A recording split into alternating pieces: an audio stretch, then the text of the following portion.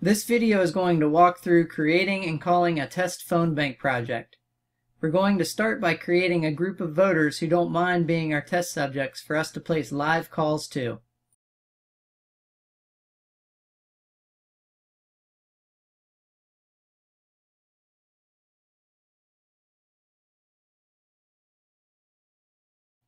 Now we're going to run through the targeting process and keep only that group. On the output page, click Show Options for the Call Phone Bank section. Select a Save Into and Create New List. Let's name it our first test project and add a description of who it is we're calling. We need to select the caller ID that will appear when our volunteers are using the power dialing feature. If you have not validated the number you wish to use, it will not appear in the list. So click Add New, enter the phone number, and click Validate.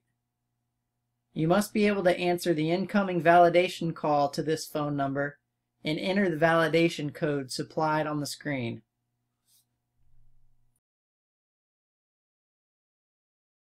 Click Record and enter the phone number where you wish to record the audio message volunteers can drop into voicemail boxes after they hear the beep.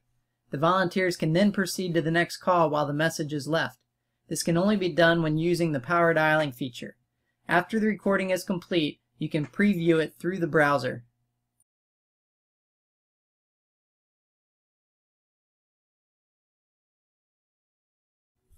Now create the introductory message you want volunteers to announce to the answered call. The volunteers will see this message and then a list of the targeted voters at this number, as well as any other voters webElect might expect could answer the call. When the volunteer clicks on the voter that has answered the call, the list of questions we want asked appear along with the groups tags that correspond to the answers. So add the questions and groups here.